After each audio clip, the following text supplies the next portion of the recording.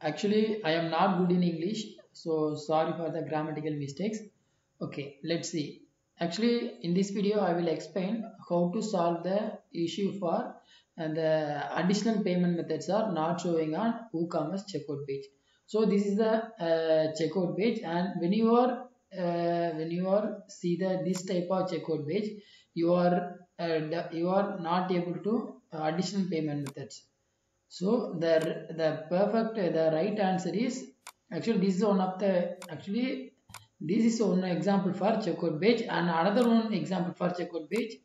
Actually, two type of checkout page is available.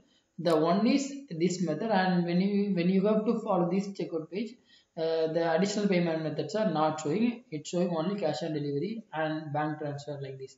So that is second checkout page is looks like this. So this is the correct method for checkout WooCommerce checkout page.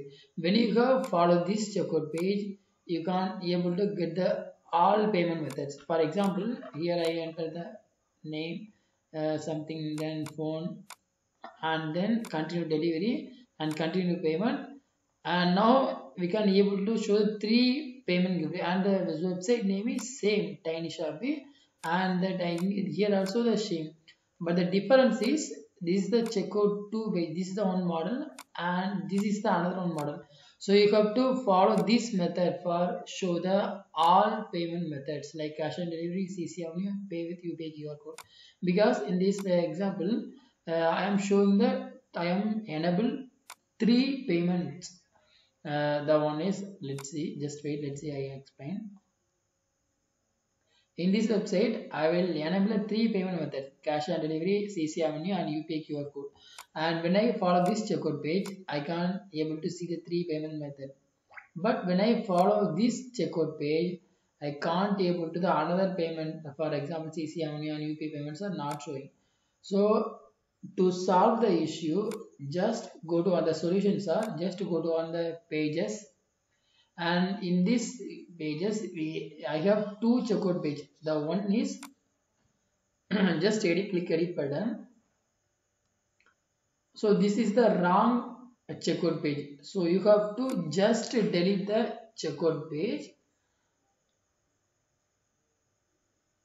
Just delete the checkout page and then create a new page name in the same of checkout, and then you have to add the one line of shortcode. The shortcode is WooCommerce checkout.